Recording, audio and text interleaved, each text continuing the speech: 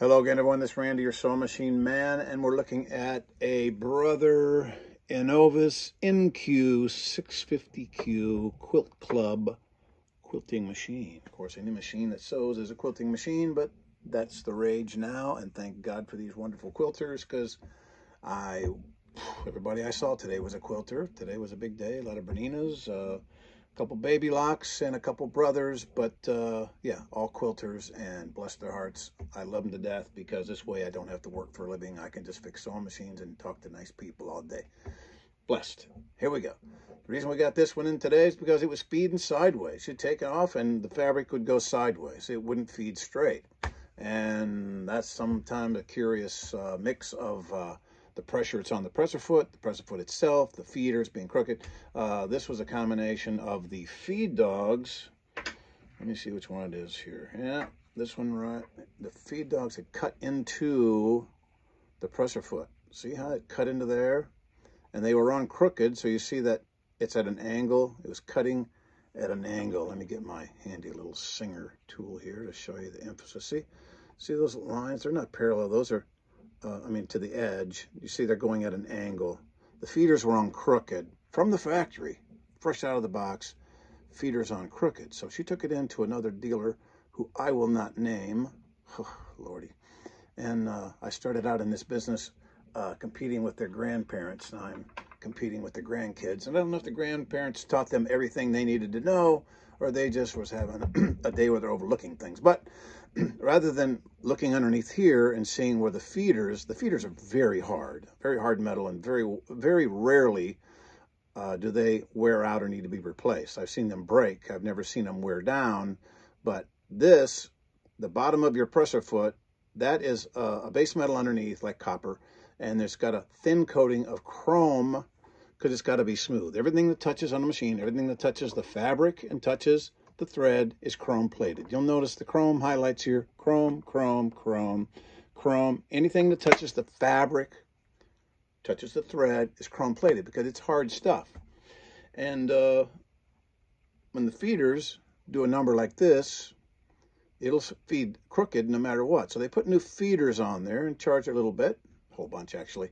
And they didn't look underneath here to see if your story is you've worn the feeders down and you replace the feeders. Well, it would only stand to reason, what did they wear down against? The bottom of the presser foot. You flip this over and it's pretty obvious what's going on. It's cut grooves in there, and those grooves are deep. I can catch my nail in those grooves. They are really deep. So when you go to take off sewing, that's hanging up the fabric and it's going crooked, even though you got new feeders, which you didn't need in my estimation. I have drawers full of feeders, and the rubber ones and the plastic ones and the ones that are, they'll break and they'll get fragile and things will happen to them. But to wear down a feeder that's got a nice sharp point on the top, I've never seen that happen. Only in 50 years, so I'm new.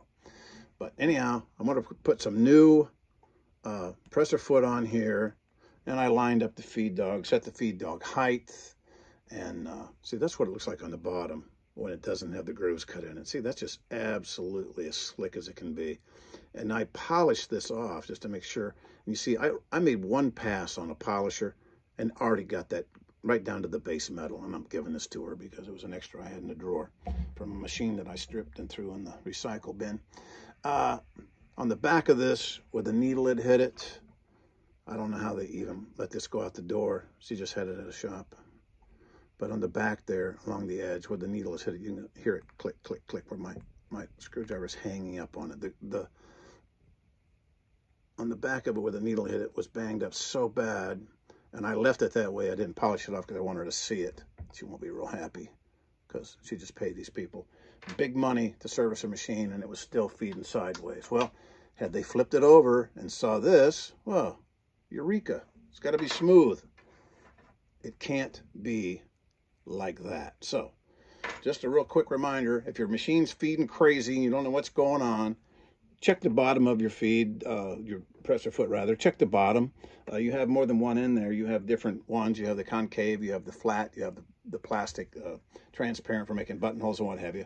So you can flip another one on there and solve the problem until you can get another one ordered. But a lot of these interchange from machine to machine, so they're not hard to come by. But you have to have a smooth surface on the bottom of your foot. You can't have any jagged edges along the back where the needles hit it. And if someone tells you you've worn your feeders down, I'm not sure that's right. I've never seen them wear down, not hardened steel against soft base metal. But anyhow, that's it. That'll keep your machine sewing nice and straight. And I've sewn just a whole bunch of parallel lines here to make sure that we have a machine that sews absolutely straight and doesn't veer off. So I've run about 20, 30 parallel lines to make sure we can go absolutely straight as a die. All right? Brother Inovis Quilt Club. Thanks.